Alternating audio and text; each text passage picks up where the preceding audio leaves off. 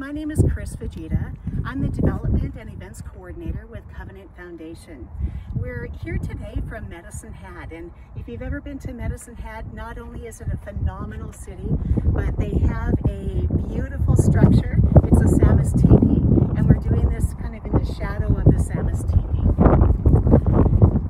Before we start, I'd like to do a land acknowledgement. We'd like to acknowledge that we gather today on Treaty 7 and Treaty 4 territory, as well as Region 3 of the Métis Nation of Alberta within the Métis homeland.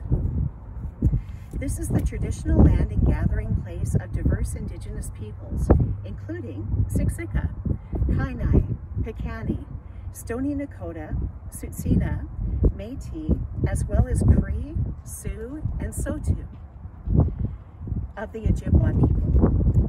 We honor and respect the people whose histories, languages, and cultures have been here for thousands of years and continue to enrich our beautiful city. We're grateful for the traditional knowledge keeper and elders who are still with us today and who have gone before us.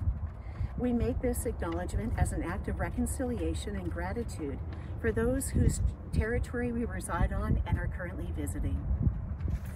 So I'm joined today as well by Ryan Wiest, who is a site manager for St. Joseph's Home here in Medicine Hat.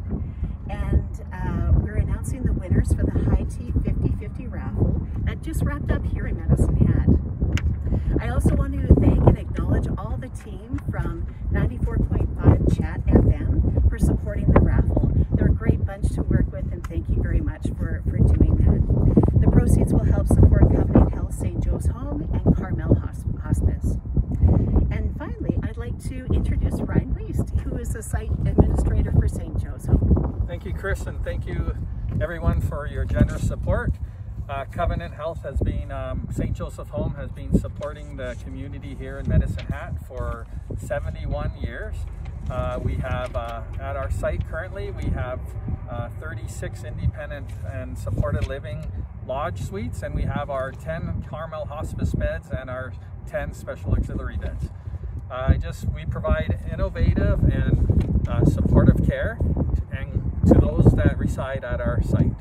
I just want to thank everyone again for your generous support. It helps us to continue to serve those we do in the community. So again, thank you, and I'll pass it on to Chris to make the draw. Thank you very much, Ryan.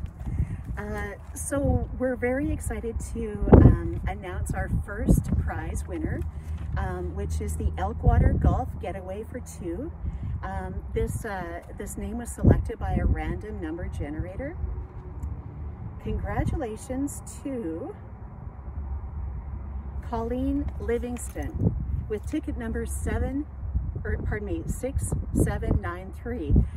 You've won a one-night stay to the Elkwater Lodge and Resort, a 9-hole round with a cart at the Elkwater Park Golf Club, and dinner at Bugler's Dining Room. So congratulations, Colleen, that's great.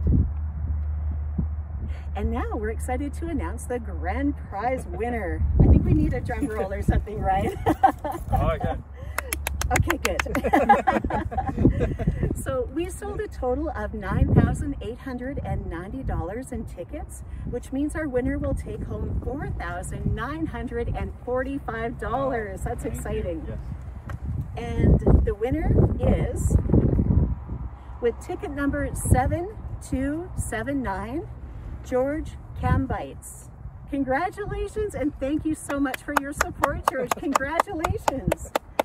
We'll be in contact with both of the winners shortly. Thank you very much for Ryan and Katrine for helping out with this, and congratulations and thank